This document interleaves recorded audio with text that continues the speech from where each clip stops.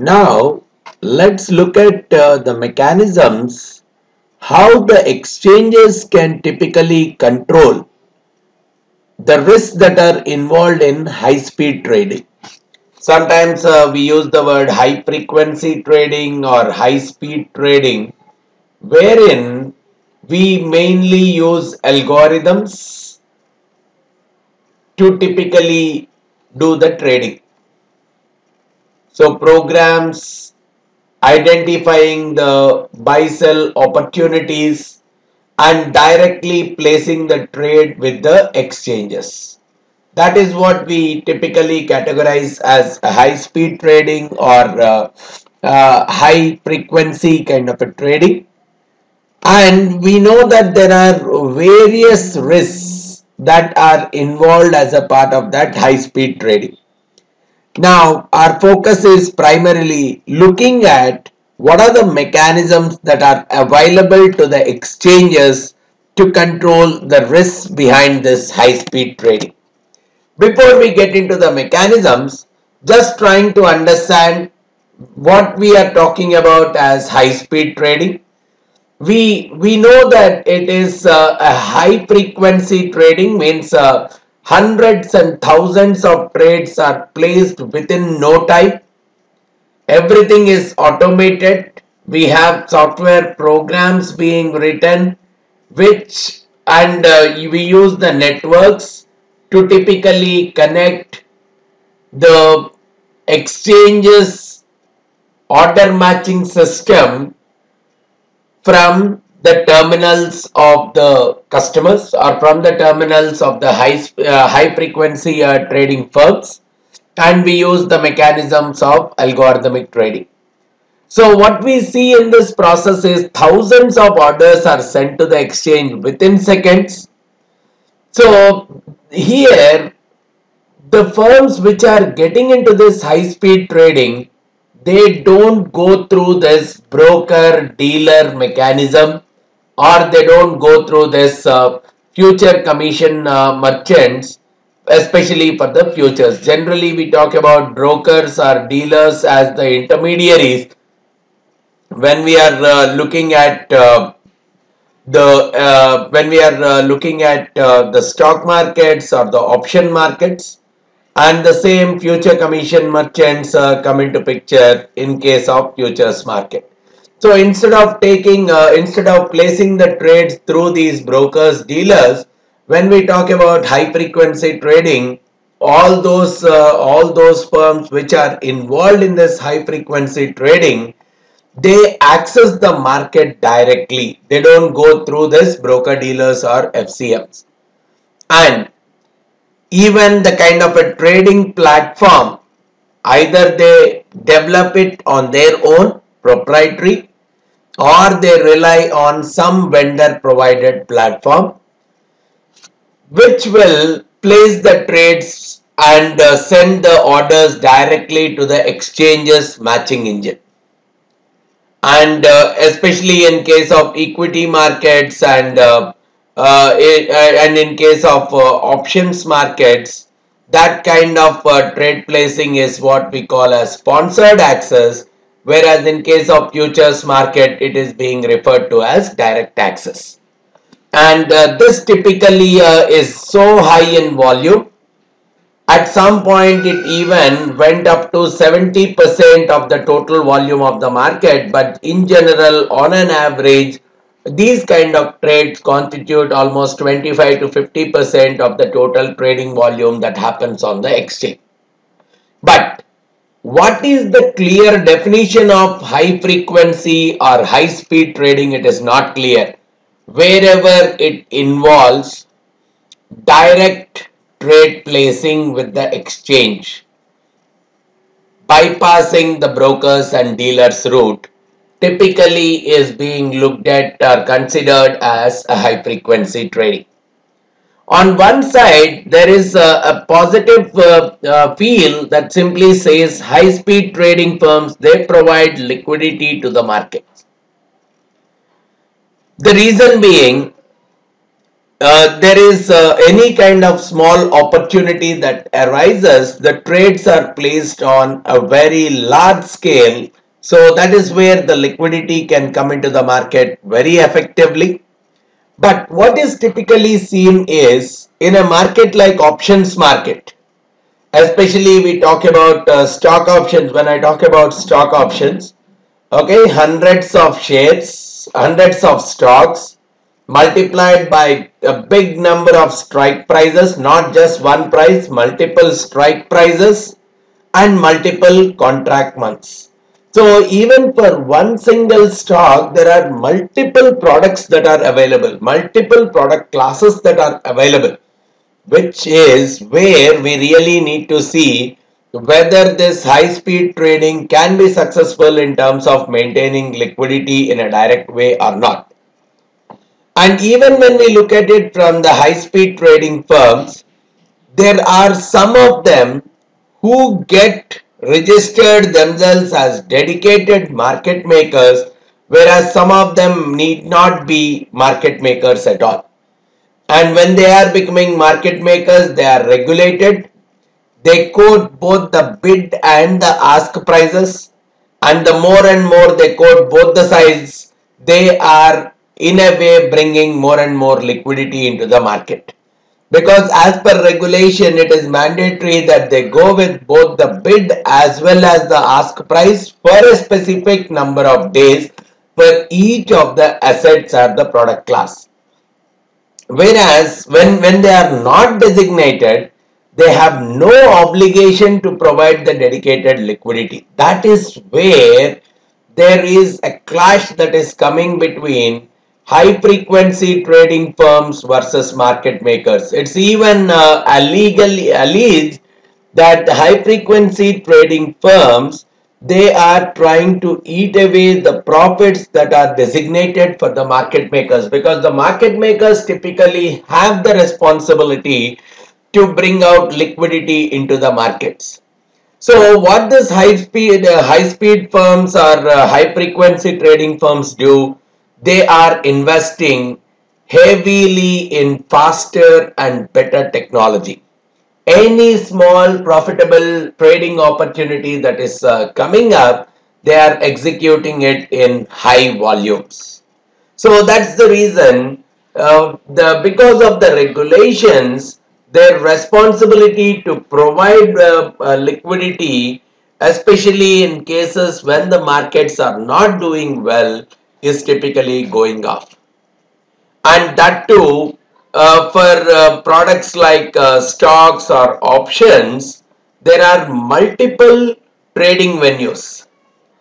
So even controlling is very difficult. But in case of futures, yeah, at least there is no concept of designated market makers across.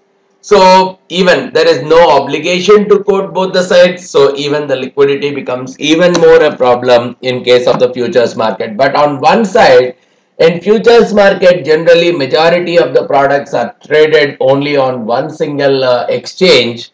But in case of stocks as well as the options, we see the trades happening on multiple exchanges, multiple trading venues as such. Right? Now, to make sure that while someone is placing an algorithmic trade, let's say this particular firm, which is a high frequency trading firm, is actually placing a trade directly with the exchange matching engine, there needs to be a few risk controls that needs to be set in place. Pre-trade, before the placing of the trade, some things that need to be kept in mind. Post-trade, after the trade is executed, some things that need to be kept in mind.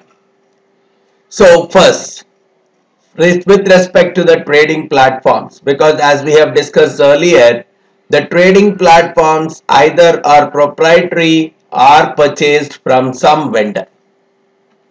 Some key things every trading platform will come out with is a preset limit, they will have a mechanism of set the limits. There could be a limit set with respect to price. There could be a limit set with respect to quantity or volume. There could be a limit set at each account level for each account or for each product class. So whatever is the preset limit that is done, or even the dollar value of the trades, the credit limits, any of these limits, once it is preset and once an order is approaching that limit, there is an alert that is generated by the trading platform. And in some cases, it can even go further in terms of stopping the order entry once the limit is breached, or it can even go to such an extent that it will require the trader to take an opposite position once the limit is hit. So when he has gone for a buy order, once that limit is reached, it could even indicate the trader to take a sell kind of a position. Now, everything is fine, but at the end of the day, this is an algorithm.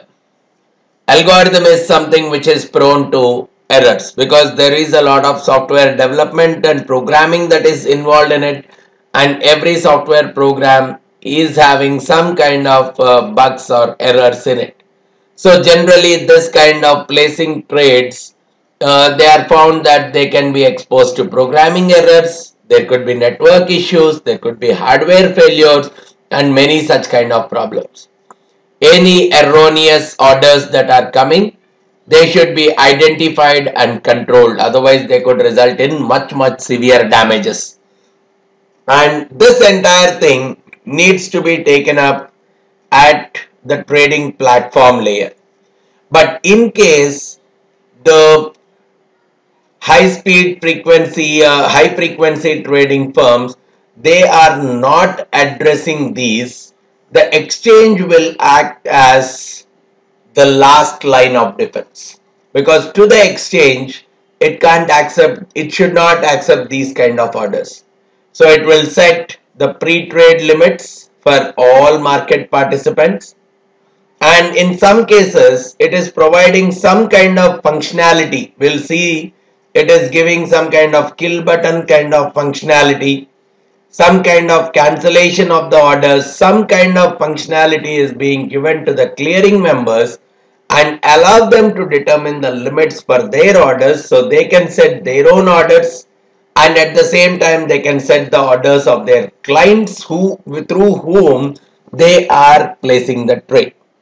So some kind of risk controls need to be very much in existence.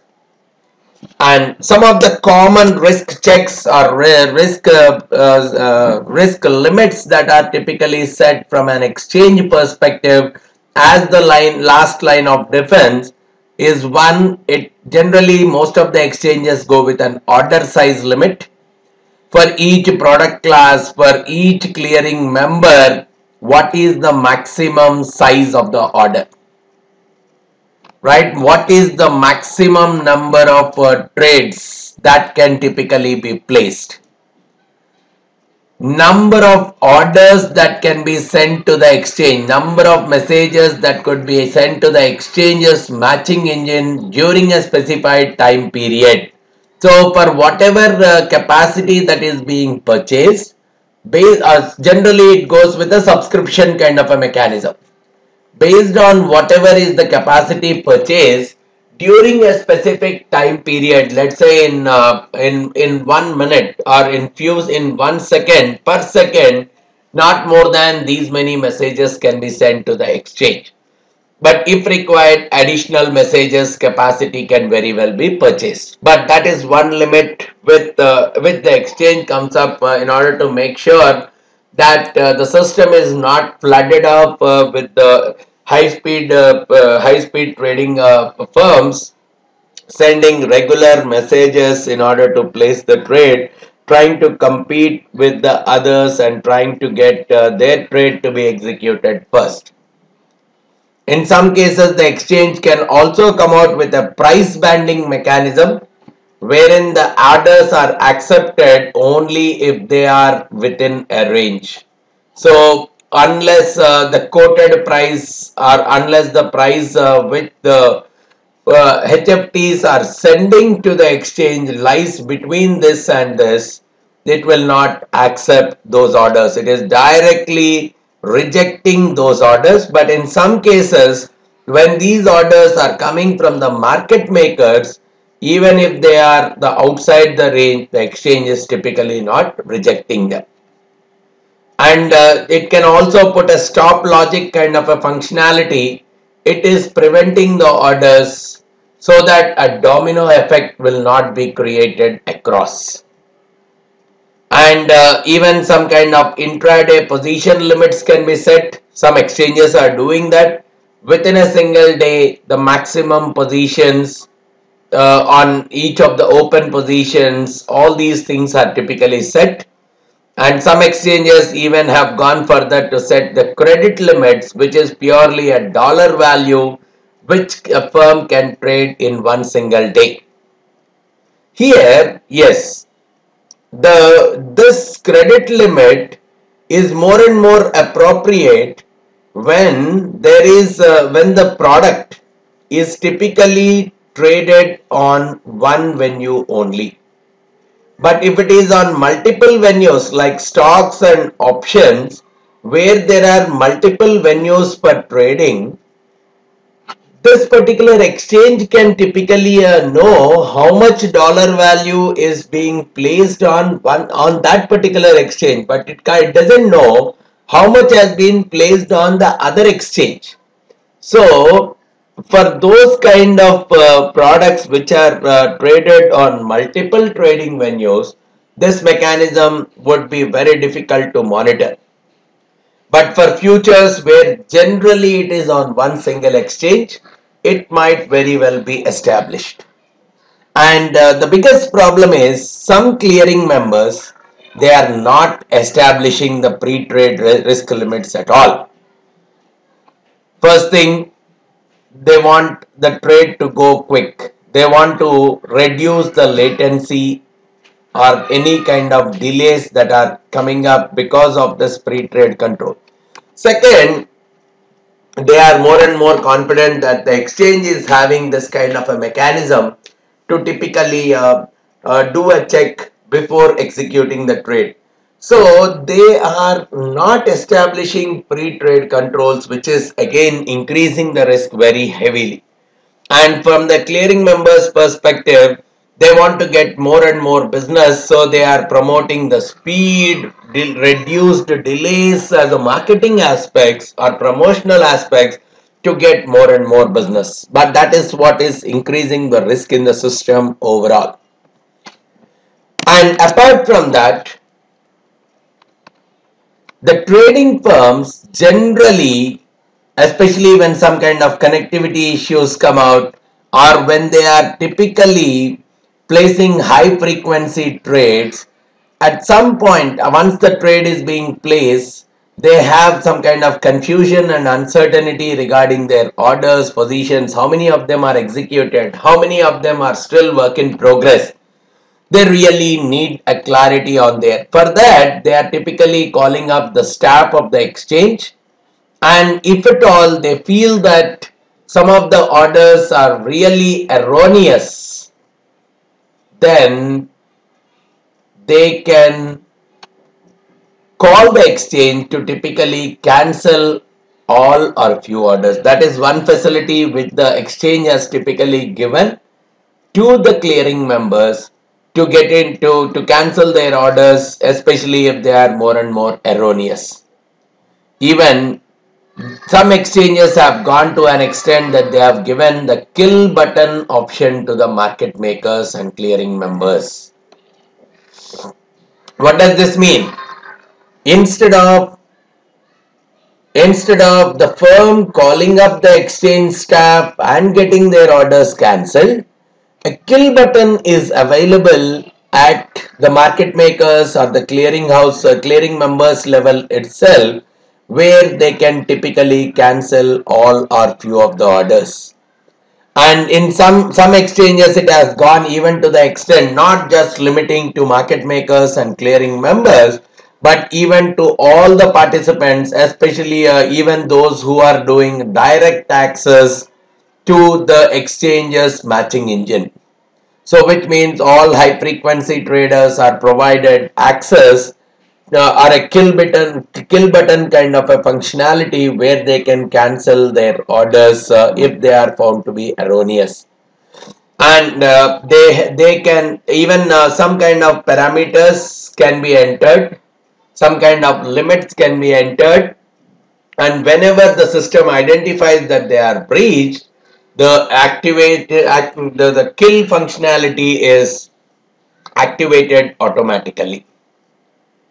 And cancel on disconnect, it is another facility which the exchange is providing, especially when there are connectivity related issues. When the see here, the connectivity could be from two dimensions. One, the client of the high frequency trading firm and the server of the high frequency trading firm. Two, server of the high frequency trading firm, server of the exchange or the trading venue. Wherever there is, especially if this is a connectivity issue, there is a facility where the firm can typically get this cancel on disconnect facility, wherein it can select few or all of them and go for cancellation of the same. But in some cases, it even exchange takes the decision in terms of cancellation. So either the exchange can bust off all the trades, or in some cases it is even going ahead to the extent that the decision is left to the trading firms itself, whether they want to continue the trade or they want to cancel it off. And what we see is almost every high speed trading firm, it subscribes to this feature, because whenever they want to take it off, pull it off, they can very well do that. The other main thing that comes in their way is, especially if there are error trades. Error trades are more to do with programming errors, algorithm design errors, out of control algorithms, faulty algorithms, programming problems. For this, from the exchange perspective, there are well effective teams who are monitoring, especially significant larger positions that are being placed. Let's say instead of $1 million transaction, because of a few additional zeros or because of an inbuilt multiplier, a trade has been placed for 1 billion. This is more like a significantly larger position volume compared to the historical data. So probably this is treated as unusual trading pattern. Immediately the exchange staff is giving a call to the trading firm. And in this case, it can get into direct busting of the trades. And in some cases, the exchanges, instead of direct busting of the trades, they are adjusting the prices and executing them. So some exchanges are directly busting the trades, whereas some of them are adjusting the price and executing them. But again, the error trades need to be identified and reported within 30 minutes. Some exchanges are asking for as low as 8 minutes, whereas in some exchanges it's even going to the extent of 30 minutes, which means consistency in terms of reporting time does not exist. It is purely left to the different exchanges and the kind of relationships they are offering to different trading firms. And what is definition of out of control algorithm? The clear cut definition does not exist. But one thing is very much clear, that these things don't occur that frequently. These kind of errors are completely, extremely infrequent in terms of occurrence. And majority of the time they get detected, especially in case of significant price impact, either price falling drastically or growing drastically. Majority of the times only after a clear impact in the price is seen, these things come out. A few more things to manage the risk: clearing member audit. So the clearing members, we know that typical structure wise, from the clearing house, there are a few clearing members, and the clearing members either they clear the trades of some other non-clearing members along with their own customers. All these, and here among these customers, some of them could be high frequency traders as well. So as a part of the responsibility taking, we know that the clearing member will take all the financial risk of the customers as well as the non-clearing members who are doing the clearing and settlement mechanism through this particular clearing member. What we have typically seen is this entire audit process. Some exchanges do outsource the process, while some of them are looking for irregularities in the clearing members only when a new clearing member account is opened, not on a regular basis. But that's one of the key things that needs to be looked at, so that there is some requirement of improvement that is essential. Then coming on to the manipulative practices, exchanges, they typically rely on some manual checks. They also have automated tools. So they have largely different kinds of capabilities to monitor any kind of manipulations that are coming up. But the only drawback is they can detect this manipulations that are happening at their own exchange, but definitely not at other exchanges. And that too when the products are traded on multiple trading venues like stock and options markets, very difficult to assess any kind of manipulative mechanisms that are being executed by the traders. But in case of futures markets, which are typically single venue trading venues, the detection mechanisms are slightly easier. Then another mechanism that is typically seen as a risk control mechanism is the drop copy, which is a clear-cut details of all the filled trades and working orders by each trading account. Some exchanges give it in a very granular level, whereas some of them give it more and more on an aggregated layer itself. Rather than trying to give more granular account wise and product wise, they give it as an aggregate at the clearing members level. And some of them give both filled trades as well as working orders, whereas some exchanges give only the execution records and only the executed trades but not the working orders. Now, at least whatever is the mechanism that is supplied by the exchange, these trading firms, they do maintain an internal database of whatever the trades that they have placed, and they try to compare it with the trade execution records that are supplied by the exchange, see the kind of discrepancies that have come out. But again, here there is a problem.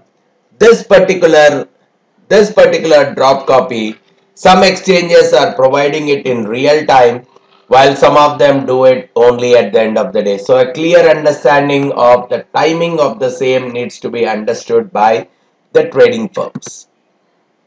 I'm typically looking at how this high-speed trading is going to emerge over the next few years. It is felt by a lot of exchange staff that whosoever wants to shift to that, they have already shifted. In the future, the growth will not be that high. And most of the cases, as we have initially discussed, in most of the cases, the traditional market makers are not getting any kind of benefits, because the high-speed trading firms, they are trying to get into the roles of the traditional market makers, trying to place the trades, trying to get the benefit out of that smallest profitable opportunities that are coming up, and trying to eat away the profits of the traditional market makers. So it is even being observed that the traditional market makers are going to be replaced by this high-speed trading firms. But because for the high-speed trading firm, liquidity provision is not a mandatory, and as it moves, unless they provide liquidity more and more, they can't survive. Regulations can come up more in terms of addressing the liquidity provisioning. This particular business may not be profitable for the newer ones because they will create barriers to entry. So it may so happen that the existing firms can still maintain, but very few of them can survive. So which means lots and lots of consolidations are bound to happen in the high speed trading firms. And even the exchanges, there are many more exchanges today than what are typically required to provide enough competition. So even there could be some kind of consolidation at the exchanges level as well. But what is typically being visualized by the exchange staff is more migrations are bound to happen to the option markets. But for majority of the option markets, option exchanges, market taker pricing models like Black-Scholes option pricing model and all typically exist. So this kind of mechanism may not be effective for those kind of exchanges. And as long as there is a high degree of fragmentation that is available in the market, the arbitrage traders typically do exist, and that means there is no scope that the entire business would be lost. And one more dimension, saturation of the returns. Is it really the case? Again, the exchange staff typically felt that this particular business, high frequency trading business, was something revolutionary, something new 10 years ago, 15 years ago, where there was an easier opportunity to make money. So whosoever has got into the business at that particular point in time, they made millions and billions. But now what we have been seeing is across all the high-speed trading firms, there is a layoff, downsizing of the staff, consolidations among the various firms. Statistical arbitrages have completely gone down in numbers in both Europe as well as in America. And one gray area that has been identified is in the option space, where there are huge number of products multiplied by many strike prices, multiplied by many option exercise dates, creates lots of complexity in the framework. So how it evolves in the option space is something that needs to be visualized. And it's also seen that though the options market provides potentially wider margins, but the risks and costs, capital investment of trading this particular asset class is very much higher. So that's one thing which needs to be looked at from the options market perspective. And from an exchange's perspective, some of the key concerns. One, the competition. It's very much possible high competition results in unfair business practices coming into picture, favoring a few of the clients, few of the clearing members. So there could be if the number of competitors is much more than required to get more business, unfair business practices can come into picture. So striking a right balance between high and low latency trading firms is a big challenge at this particular point in time. And the kind of interoperability among the centralized counterparties. Today, the CCPs may not coordinate in terms of settlements among themselves because they are fighting for their survival and existence and in terms of market shares. So because of that, the degradation in the stability of the system and the capabilities is happening, which is resulting in increase in the systemic risk. So that's one thing exchanges need to be very much cautious about. And they really feel that more and more products need to be traded on the exchange. The regulations today are getting created based on lots and lots of misunderstanding of the markets, and it is expected that the regulations need to be applied consistently across all the markets, not biased kind of mechanisms for different markets. So what the exchanges are typically looking at is regulators, they really need to be reasonable. Regulations need to be reasonable. Otherwise, they are worrying that the trading firms can migrate from US to those countries where the looser controls are there, especially like Asia. And probably all the trading venues, access and transparency being provided. The tick size can't be a one price fits all. It can't be a one cent for every trade. Relevant to the price of the stock, the tick size should be present. Flash orders, they really need to be eliminated in the options market. Derivatives to be fungible across all exchanges. These are some of the recommendations that have come out by the exchange staff for the betterment of the market.